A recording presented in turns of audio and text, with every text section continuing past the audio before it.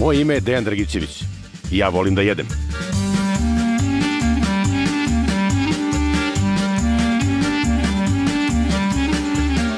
Svi znamo da se u Srbiji dobro jede, ali gde se najbolje jede, ta mesta pokazat će mi moji prijatelji.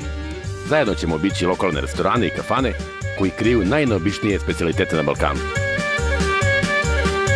Ovo nije lak zadatak, ali ja ću sve izdržati. Zato što sam ja gurman. Nastavljam svoju gurmansku avanturu kroz pirotski kraj. U ovoj epizodi na 2 km od centra Pirota čeka me moj prijatelj Dragan u etno-turističkom kompleksu Nišavska dolina. Na njegovom jelovniku nalazi se neka od mojih omiljenih jela kao što su dimljena vešalica i juneći ramstek, ali i prelepa predjela, sarma u vinovom listu, peglana kobasica i tradicionalna pirotska suhana banica i grilovani đubeg. Posle bogate srpske gozbe za prave gurmane, premeštamo se u italijanski ambijent, spremni za italijansku hranu. U čuvenoj pirotskoj pizzeriji Mama Rosa čeka me nešto sasvim drugačije, a opet tako ukusno i meni dobro poznato iz mlađih dana. Uz sladno belo vino i 2 stočne pice, Dragan i ja ćemo po drugi put da utolimo glad.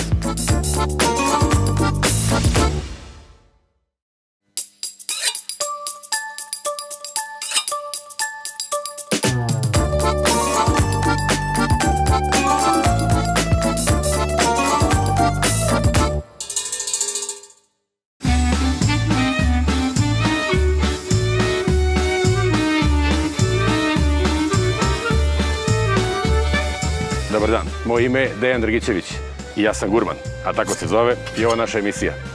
Evo me u Pirotu, carstvu dobre hrane. Ovdje je jug i dobro se jede. Ako u Pirotu pitate nekog piroćanca gde se najbolje jede, oni će vam reći sve su kafane dobre. Međutim, u poslednje vreme su mnoge zatvorene. Ostale su samo najbolje. Ja sam ovdje došao na poziv mog velikog prijatelja, Dragana Novakovića, i gle čuda, on radi u turističkoj agenciji Pirot. Idem, čeka me.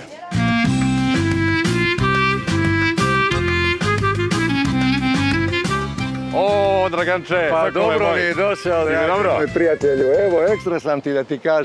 Dobar si. Jesam, a vidim da je ni tebi ništa, boga mi pa dobro, drži se. Svaka čast. Lepo ti ovdje, stvarno lepo. Pa šta da kažem, dobro mi je došao u Pirot, pa da danas provedemo dan i da vidimo šta to mi imamo ovdje svega, da vidimo i šta da probamo. Sjećaš ranije one priče, nije sjećaš?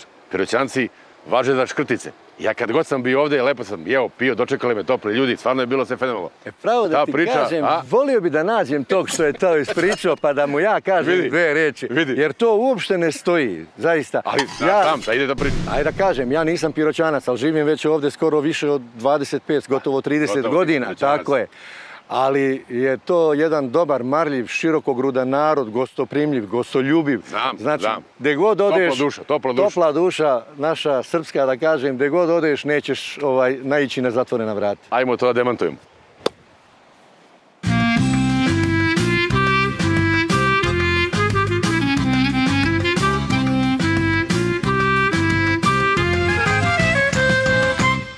Gdje si me doveo? A, šta veliš? Fenomenalno, stvarno. Pa evo vidiš, prijatelju moj, ovo ti je etno kompleks koji se zove Nišavska dolina, koji je napravljen u sferi privatnog preduzetništva 2016. godine. Prostire se na nekih gotovo 10-ak hektara, znači još će da se radi na ovome. Mogu reći da su u mnogome poboljšali našu turističku ponudu time što je ovo napravljeno. Inače, nalazi se na putu, vidiš, kad me pitaš, ja se ne zaustavljam. Da, prekinuo sam te. Inače, nalazi se na putu od Pirota prema Sofiji. Ovo je stari magistralni put kojim smo inače mi prolazili tu. Tako da Bugari mnogo vole, zaista. Da, sad je malo ova epidemiološka situacija takva kakva jeste, ali bez obzira popunjenost je sasvim dobra. Na mestu na kome je nekada bilo skladište municije, danas postoje oko 30 ležaja u kućama originalne srpske arhitekture. Restoran, kafana, vinsko-rakijski podrum i još mnogo toga što bi jednog putnika obradovalo na samo 2 km od centra Pirota. Ajde da probamo ovo pirotsku rakiju. Ajde, živ mi bio, dobro mi došao. Hvala. A ovo vredi, dobro, lepo održalo. Pa znaš, sve ti je to u jednom sklopu.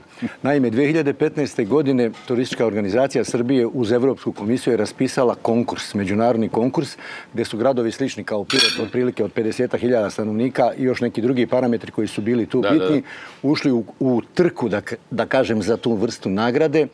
A tema konkursa te godine je bila gastronomija. I to sa nekim proizvodima koji ima geografsku oznaku porekla. A ovdje imamo kačkavalj koji je inače 2013. godine zaštićen.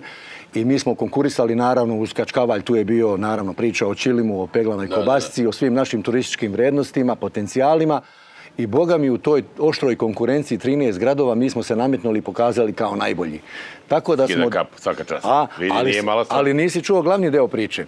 2015. decembra mjeseca ekipa iz Turističke organizacije Srbije, mi iz Turističke organizacije, imao sam tu čast da kažem i privilegiju da putujemo u Brisel, da primimo nagradu. Bilo je jako ponosno biti iz Pirota i Srbije u tom trenutku. Svaka čast, sad samo napred. Tako je. U to ime. Ajde, u to ime živeli. Živeli.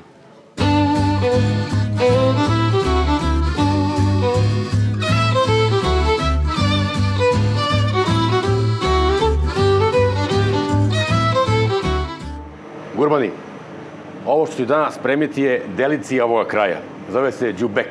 To je pirotski kačkavalj, pa od one celog kotura se uvati i uštine se onaj gornji deo. Višak takozvani. I to je najbolji deo kačkavalja. Možda i nije, ali tako kažu.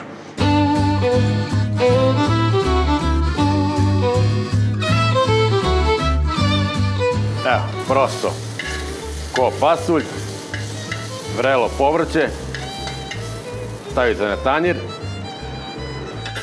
a preko toga, evo ovako je to, brzo radi, đubeg. I sad ovo sve zagrejemo u mikrotalastoj pećnici. I onda se to lepo razvlači kao švajcarski fondo. Ali ipak ovo imate samo da pojedete ovde, u Pirotu.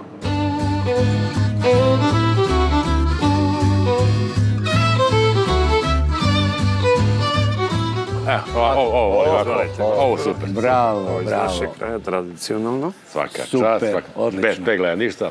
Evo vidiš, evo ti gledaj sad. Ovo si ti na jednoj dasci 2/3 brendova, gledaj. Samo što kod nas možete probati. Sarmica od zelja. Tako je.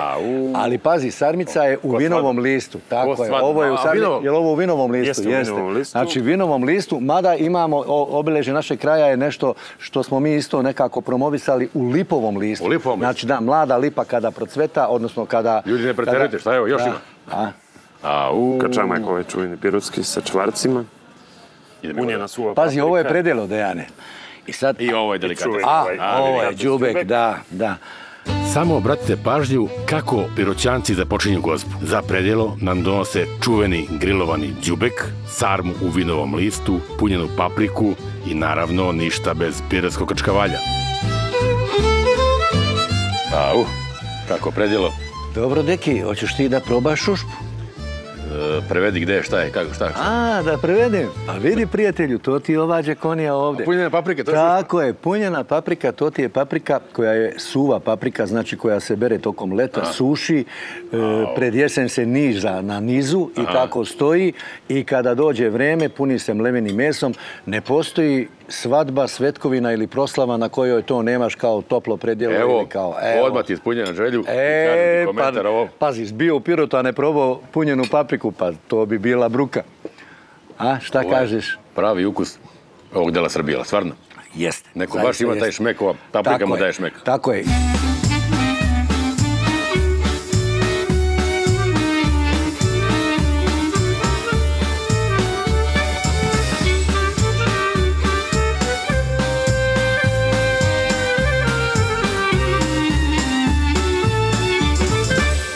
Dragane, reci ti meni je ovo ipak numero 1, prvi brend Pirota.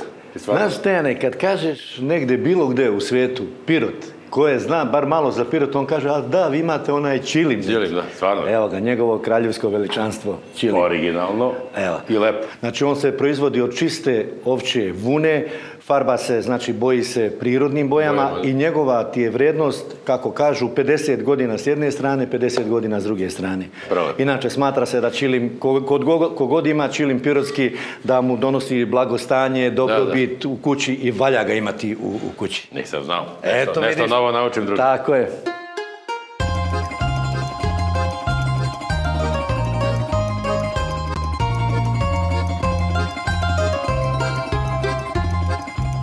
Sokole moj, ovdje su lepa vina na stolu, ali imena mi nisu jasna. O dom, kuj, o te, ko španski, šta je koji? Jeste, to je baš kao da je španski. Kao što vidiš, ovo su neke pirotske uzrečice koje mi koristimo u toku svakodnevnog govora.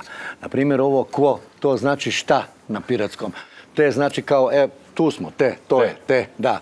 A roze? Odom, bi mogao da pretpostaviš šta je? Pa kao idem nešto ili... Ne, odom, iz doma. Iz doma, od kuće. Da, od kuće, da, od doma je, da. Živ mi je bio i dobro došao, probaj ovu. Hvala.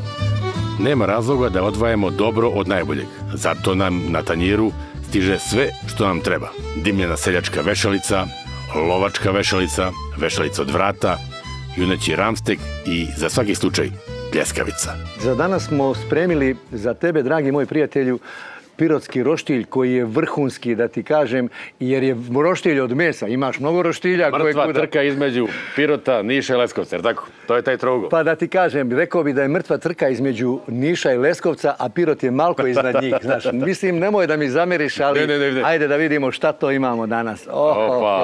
Što kažu, dobro vino ne ide bez dobre hrane. Tako je, dragi prijatelji. Hvala. Lepo izgleda. Ovu kakvi džakoni. Pa eto, kao što vidiš, ovdje imaš lovačku, imaš čuvenu pirotsku pljeskavicu, imaš ramstek.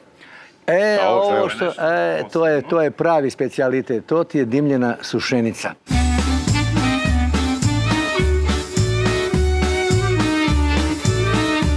A ovaj hleb je, ovo je, to u Makedoniji ga zovu nafora ili ciganski hleb. Da, kod nas kažu bećarac. Ali kad spomenu hleb, samo da ti kažem nešto. Naime, majka jednog piroćanca, Alekse Zdravkovića, kada je išao, kada je polazio u rat, tako je, da bude regrut, rekla mu je da prvo parče hleba koje dobije ne pojede, nego neka ga sačuva, jer to će ga parče čuvati kroz sve to. Elem, danas je to parče u muzeju i tako da imamo jedan, eto, baš vrlo vrijedan, tako da kažem, kulturološki eksponat. Ali je živa istina.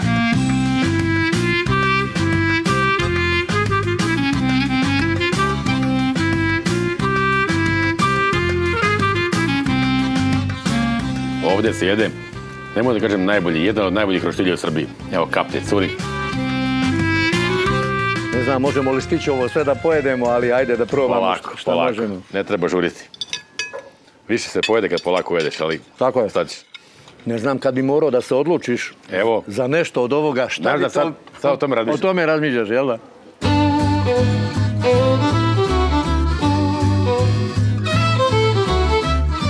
Živjeli? Živ mi bio. Dragane, pretera smo, a? Pa ja mislim da nismo. Čekaj, ono meze je za 4 kosača i nekad nosača. Ne da staje bolje, od predjela do glavnog jela. Ovako ti se svaki naš gost dobronamjerni i osjeća i uslužuje. A tek treba da te vodim na još par mesta. Baš ćemo peške, idemo da malo stvarimo ove kalorije. Mogli bi malo da krenemo, ali da ovog trenutka ne otkrivamo šta ima? Tvojim gurmanima šta ima, neka nas gledaju, pa da vidimo šta ćemo to. Ajde. Idemo.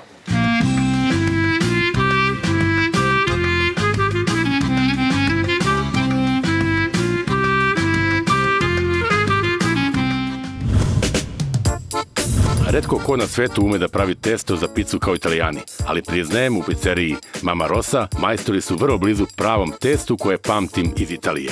Sve od predjela sa parmezanom i smokvama sa gorgonzolom, pa do pizza tartufata i quattro stagioni koje su premašile moje očekivanja.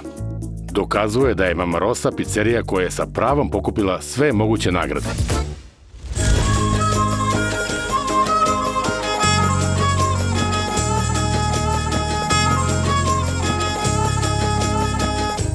Dejane, sad vidi, to je ono iznenađenje što sam ti ga spominjao. Vidio sam. A da ti kažem, odlučio sam da te vratim u srednju školu. Može. Danas ćeš da budeš učenik srednje škole, mlekarske škole, doktor Obren Pejić iz Pirota. Evo, kao što vidiš, tu smo.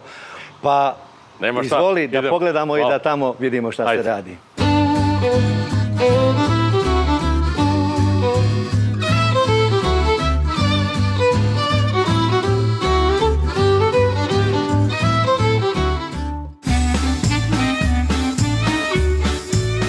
Ljudi, ovako se priprema baskija za parenje.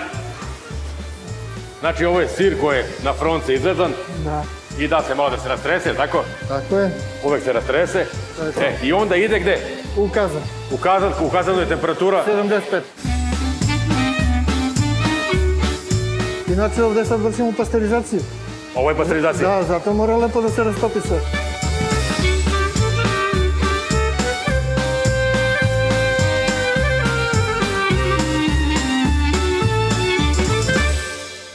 Sad je natiranje. Znači, premešuje se i ide jedno 5-6 puta, sos se stavlja. Da. To je već ruka majstera odradila i on zna kako to ide. Koliko dnevno napraviš ovih pogača? Oko 35 do 40. Oko 35 km. I ono, kako ga baca? Ne, tako. Ne, ovako. Vruće je majstore.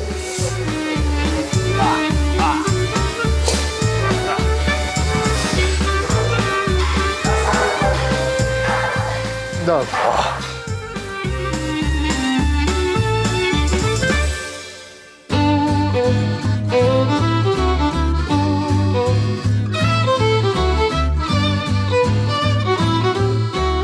To je đubek. Evo ga đubek, ljudi. Ovo se traži. Đubek.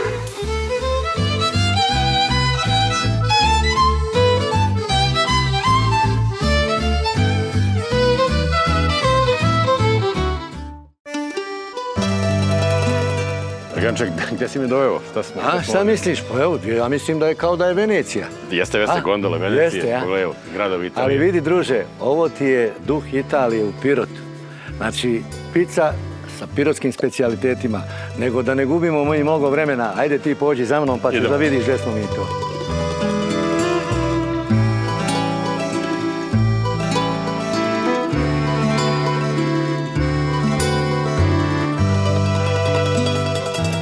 O, Zoki, dobar ti dan. Poštovanje, si dobar. Dobro došli. Predstavim mnog. Zoran, drago da jeste. Lepo moj prijatelj Deki. A evo, došli smo malo, rekli smo da ćemo da napravimo jednu lepu priču u italijansko-pirotskom duhu, da kažem. Gurmansko. Da, za sve gurmane širom Srbije i dalje, je li tako? Tako. Gdje smo viđeni. Evo, čisto, Zorane, možeš malo da nam kažeš nešto. Da se pohvališ. Da ste dobitnici mnogobrojnih nagrada, pre svega internacionalnih, i to pre svega u Italiji, pa recite nešto. Dobro, nagrade su samo jedno takmičenje, ali svakodnevnica je potvrda tih nagrada. Tako je. Nego šta ti misliš, Dejane, da mi to polako krenemo, da probamo? Od priče nema vajde, nego da mi, a? Pa dobro, tako, uvek smo spremni. Važi, ajde da vidimo šta ste nam to spremili. Hvala. Pizzerija Mama Rosa postoji više od 25 godina i to se tačno osjeća u svakom zalogaju. Ovo je stvarno posebno mesto koje ne samo da gaji italijansku tradiciju pravljenja pice, već uspešno meša italijanske ukuse sa srpskom kuhinjom. Draganče, ova pizzerija otkida. Stvarno je wow. Bio sam u Italiji, živeo sam, ima stila, ima dušu, pogledaj se on ambijent, a ti si mi rekao da je ovo najbolja pizzerija u regionu. Tako je, i mogu da ti kažem da oni iz Italije dođu pa preslikaju ovdje pa onda tamo otvaraju. Tako rade, znači iz ove pizzerije tako izlazi. A da ti ne pričamo o pizzama, ali imat ćeš priliku i to da vidiš. Hoću.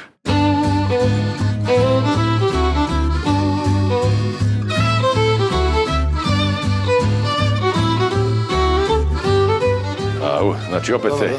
Dobar dan, domaćine. Ja što je zapredio za picu. Hvala, Italijani malo.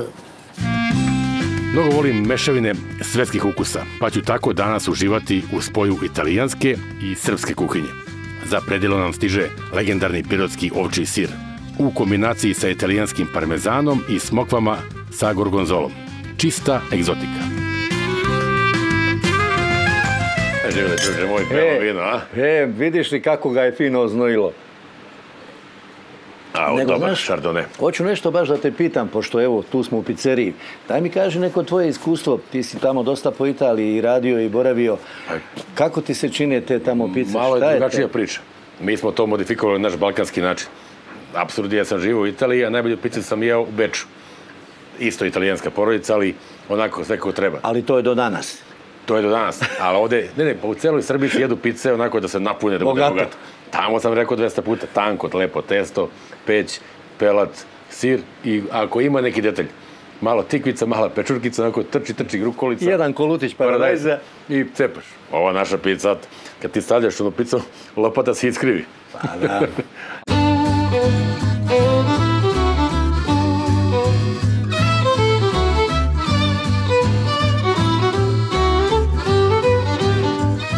Sad ćeš da vidiš kako je to ovde kod nas mnogo drugačije nego u toj Italiji.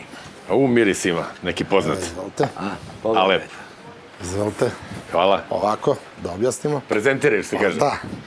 Pizza tartufata postoji u Italiji, veoma slična kombinacija, samo što smo mi ovde dodali naš proizvod autohtoni, to je peglana kobasica. Nama su dolazili Italijani iz Benetona, iz Niša i puno više im se sviđa ova kombinacija. Zato ima 300 grama nečega od ozgo. Ako ima 25 grama, pa tako je. Pa ne, ja to njim uvek kažem, da naši ljudi, oni uvek kad preferiraju napolitanu, ja kažem to ne može, kod nas ljudi neće da jedu. To je kao prženo, kao sataraž ili ratatuj. Tako da, pa i to je nekad bila osnovna ideja. A ovo? To su 3 pice sa jagnjetinom, jedna sa čvarcima. Najbolji iz Italije i Srbije i za svakog po nešto. Daj, Draganče. Ajde. 3 jezika govori. Bravo. Sama reč tartufi kod mene izaziva neke gurmanske emocije. Jer to je vrhunska pečurka, najbolja pečurka na svetu. Delicija. I to me čudi. Ima ih u Francuskoj, ima ih u severnoj Italiji, do Švajcarske ima jedan deo, Hrvatska cela ima. I pazi, majku mu nema kod nas. Pa ima i kod nas, nego nema ko nađe. Ima zadnjih 15 godina su krenuli tartufari, skupljaju dobro. Mogu ti reći da se sad vraćam na ono tvoje što si pričao za Italiju. 25 grama nečega, ali ovde, boga mi, puta 10. Znači 250-300 grama, baš ono... Kompletan obrok. Tako je. Stvarno dobro i specifičan ukus, mnogo dobro. Testo dobro. I sir. Kako ti se čini testo? Jer i testo mu daje neki šmek. Evo testo, jer može kamera da vidi. Tanko, mora da bude tanko. Pogledajte, pravo. Tajna je, u testo ide malo vina. Zbog toga se stvaraju i kloboci i balončići. Normalno ima i kvasca i svega. I da testo bude dupla nula. To se uvozi iz Italije. Mi nemamo takve mlinove da sitno sameljamo brašno.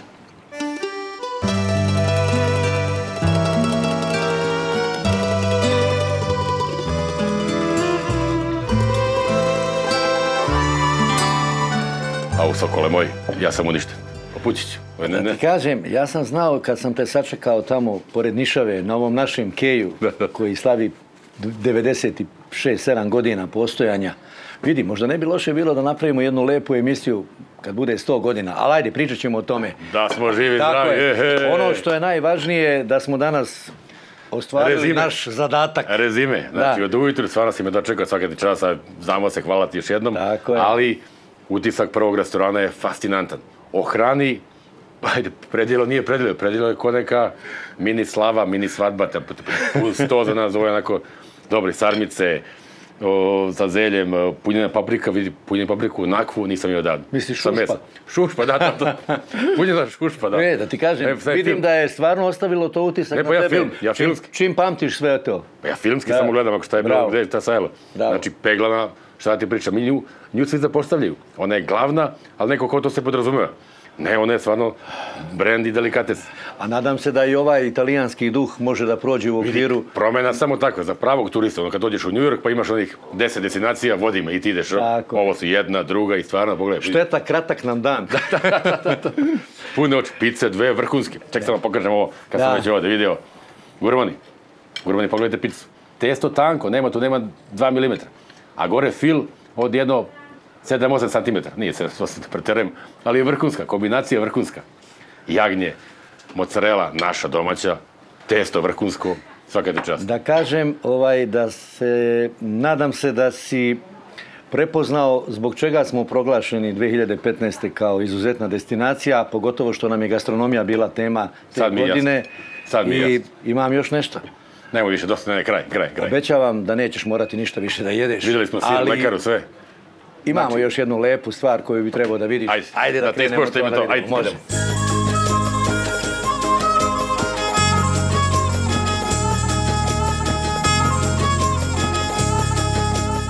Draganče, ovo je pravo iznenađenje. Vidi, vratio si me u djetinjstvo i prošlost. Klaker, stari sodađijsko piće, pa pogledaj ovo. Tako je. Ukus kruški.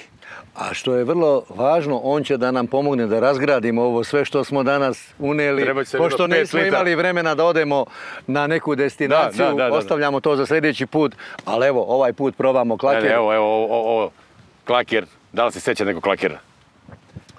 Ne bi mogu hvala. Druže, šta da ti kažem, mnogo mi je drago da smo se posle toliko vremena vidjeli.